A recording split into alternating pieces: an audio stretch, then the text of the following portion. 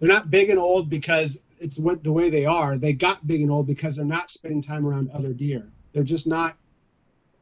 It's, again, I think I talked about it before, but there seems to be this tick at like 2.5 or 3.5 years old where there's a mental maturity that happens and they just separate themselves from the rest of the herd. And then that is what allows them to get large. Meanwhile, the ones that are around the herd and following and going around, kind of like the sheep, right? Those are the first ones to get narrow in the boiler room. Meanwhile, it's the one that can't tolerate the other ones that is never around the other ones. Because people want to see deer. And that's another thing. And this, God, guys, we could have a whole other podcast on this. If you want to get into an area and kill the top 2% or 3% of the deer in that area, like trophy from age, first age, then inches, get used to seeing nothing. If you're trying to kill the 170-inch deer on this property, get used to seeing none of the other deer on this property.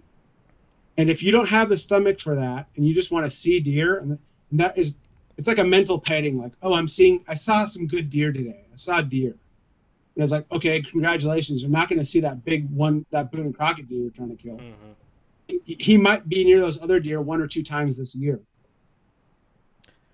Otherwise, he's off on his own doing his own thing.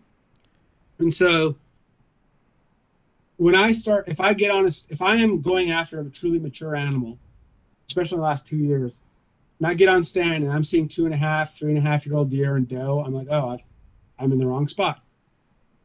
This is not where I need to be. And like last year on the hoof, if I wasn't hunting for doe, when I was actually hunting for buck, I would say I probably saw 6 deer last year within 40 or 45 sits. Now, if I'm hunting doe and I'm focusing on doe bedding areas, I'm seeing deer all day long. But when I'm actually going after like the trophy class, like when I get a picture of some, donkey in a public land area, I'm not comfortable when I start seeing other deer because I automatically know I'm in the wrong spot. So, Bill, if that makes sense. Yeah, absolutely. It's actually kind of funny. So, episode 263 was with an old timer gentleman that's been on the podcast a couple times, Mr. Tony Myers, and he's from Alabama. Tony talks about the exact same thing. He's just an old school bow hunter, and he's killed multiple record book bucks in Alabama. One being a mid 170s buck off public land in Alabama, and it's the exact same thing. He's like, if you're trying to target those mature bucks, those upper echelon bucks, you can't be hunting where all the deer signs at because that's not where that big boy's going to be at, especially when he's 6, 7, 8 years old. And he said they almost hang around the edges of where most of the deer are hanging out. I mean, exactly. The fringes. He's on the fringe. That's precise. That's 100% correct.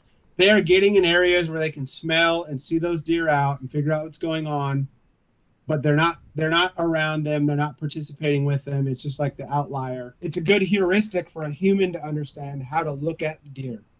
I'm not saying that's what's happening. Again, I'm just saying it's a good training device to like, okay, if I have access to this property, where am I going to see the majority of deer if I need to get meat in the freezer?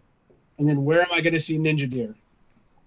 And when you can start to conceptualize and understand that, and then accept that it's going to be 20 or 25 sits, and you might get a glimpse of an antler or an ear flicker of him once or twice before he's right in front of you and you stick an arrow in the boiling room. Like that needs to be your season.